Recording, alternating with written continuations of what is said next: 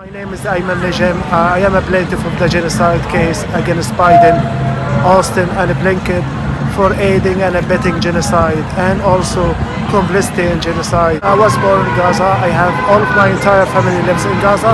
All of my entire family right now in internally displaced locations, in refugee camps, in evacuation centers.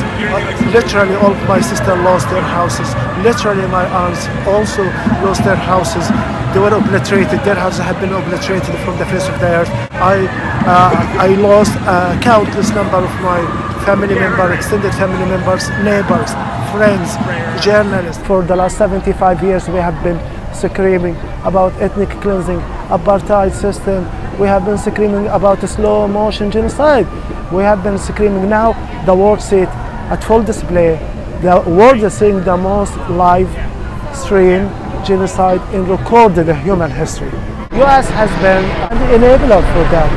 3 ceasefire resolution to stop the genocide in Gaza, and the US vetoed it. So that's really like mind-boggling and heart-wrenching. Not for me as someone from Gaza, but also for all of humanity. Some people like are ambivalent. Wow, what's the benefit for us as US citizens to send $4 billion to Israel, to send $14 billion like a last gift, not to kill, not to eat, feed people, but to kill people who are defenseless under the international law, people who are under occupation, people who are occupied people by the international people, by the international community.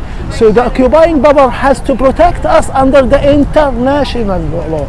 So it has been extremely devastating, mind-boggling, heart-wrenching situation to understand. Father, I know you are struggling without medication, without drinking water. I know you are struggling while keeping hundreds of people at our houses, hundreds of our families at our houses. I know you are struggling, and I send you so much love and so much resilience in a time where resilience is limited.